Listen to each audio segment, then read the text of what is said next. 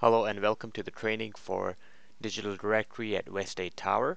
And here you will see that I'm logged into the link that has been provided to you in email 8.e-scapes.me/admin, and that's going to lead you to that link.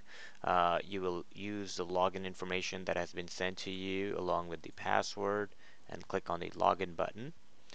And once you log in, on the left hand side you will see the content option, which is once you click on that will drop down and you will have the directory tab, the pages tab, and the other tabs there.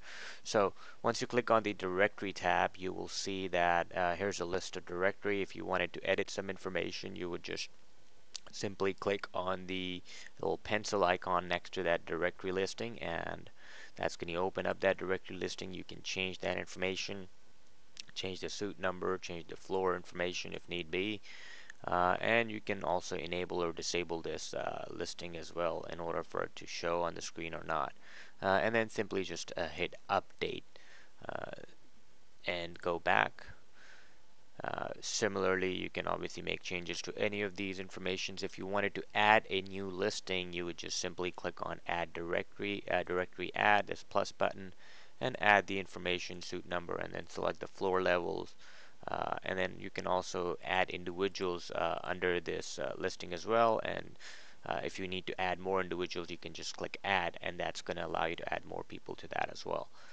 Uh, Again, going back, if you want to delete certain listings, you can just simply hit the delete button, and that's going to remove that listing from the system.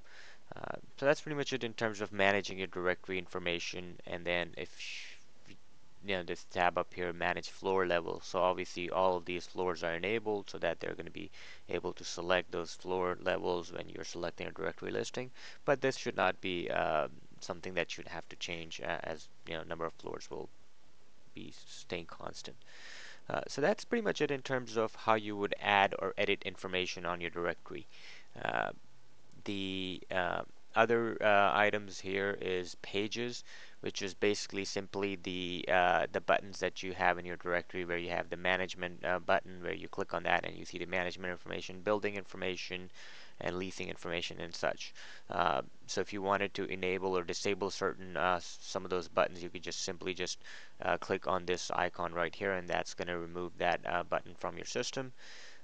In order to make changes to the content on those pages, so for instance, there is some information under the management tab, and if you'd like to change that, we'll just click on the little pencil icon here, and that's going to open up that page. I can actually make this a little bit bigger here, so you can see now this is all the information that's listed under the management page. You can simply just go in and then type any new information, update any contact information that needs to be updated, uh, and then just simply go ahead and update that information. You can also change the title and names of those buttons as well.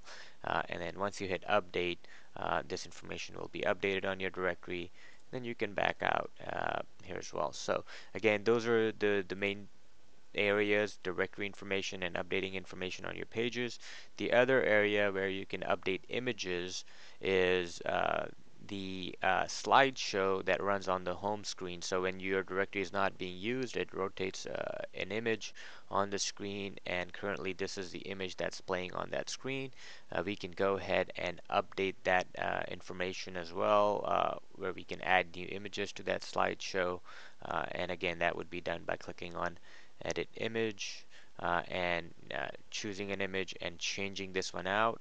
Or if you wanted to add more images, you'd simply click on add images and then be able to upload those images, and then you can select the category. So home slideshow is what where these images should be running, so that's what we're going to select, and then that just adds more images to your home screen slideshow. So again, once you're done, just click on the update button, and you can go back, and that's pretty much it in terms of how you would keep your directory information updated and fresh.